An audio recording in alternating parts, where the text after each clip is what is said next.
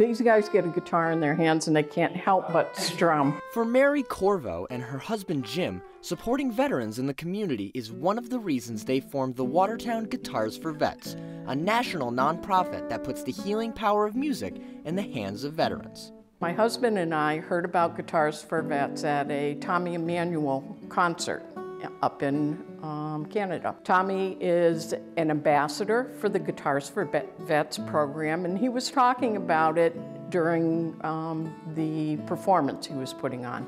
And I wrote it down and put it in my pocket, and when we came home, I did some research on it. When we were introduced to the business of Guitars for Vets, it was sold as a place for veterans to find some healing through music.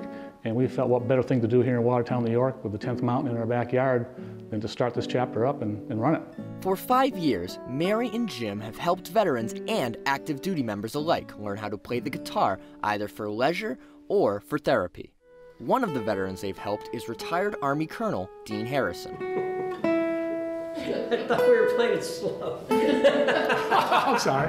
I started as a student with Guitars for Vets about 4 months ago. And when I heard about the program, I wanted to be a part of it.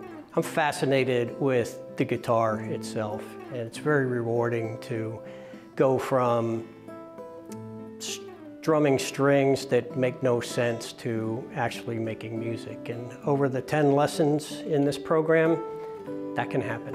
What we teach in our lesson plans that we put together here locally is 10 lessons, and we give a 3-ring binder to every student, every veteran, with those lesson sheets.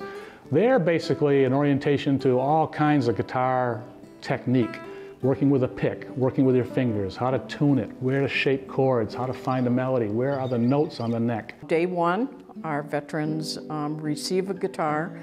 They walk out with everything they need to practice and get ready for their next lesson. For these veterans, it's more than just a lesson. It's a journey.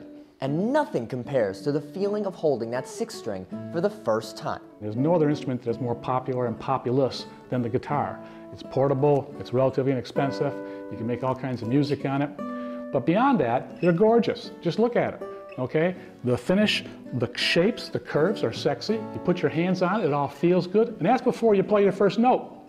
And then you strike that chord, and those vibrations go into your body and your mind, and it just lights up the pleasure centers in your brain. And how can you beat that? Guitars for Vets has supported up to 5,000 veterans, managing physical injuries, depression, and PTSD, whether through individual lessons, interacting with other veterans, or finding an escape through song. I joined the Guitars for Vets program specifically to pick up kind of where I had left off learning the guitar before. But by participating, especially in the monthly group sessions, I've seen what it can be for a broad range of participants and students in the program.